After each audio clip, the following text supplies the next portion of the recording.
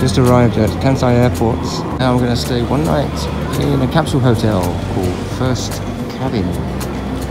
So I'm here at the entrance to First Cabin. So this is the entrance to the third floor male cabin area. One thing to bear in mind, you're not supposed to talk inside the cabin area. Not allowed.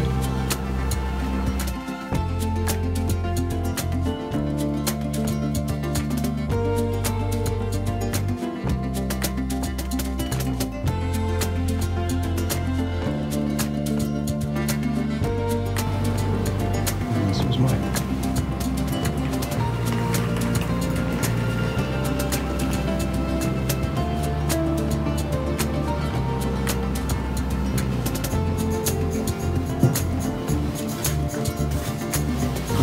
Free Wi-Fi and sockets where you need to bring an adapter, TV, but you have to listen to it with earphones,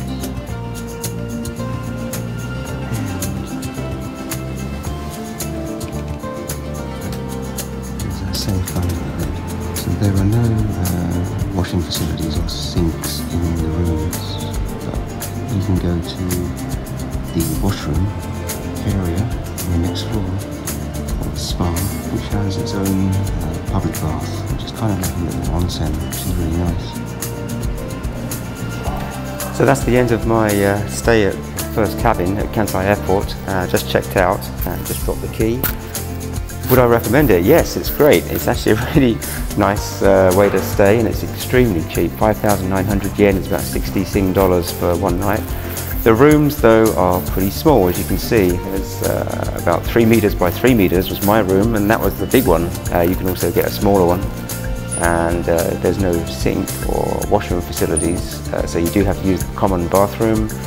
But perhaps the biggest difference between a capsule hotel like this and a regular hotel is that you have to keep really quiet, which I wasn't really expecting. You can't really make any noise, and you're not supposed to talk either in the cabin area. So that's something to be prepared for. Do bring an adapter, of course, if you're coming to Japan, and for the socket. But if you're transiting in the airport, or if you arrive late like I did and you just want to stay a night here before you go on to your destination, it's a great option, and it's a really interesting and actually pretty relaxing place to stay. So see you in the next video.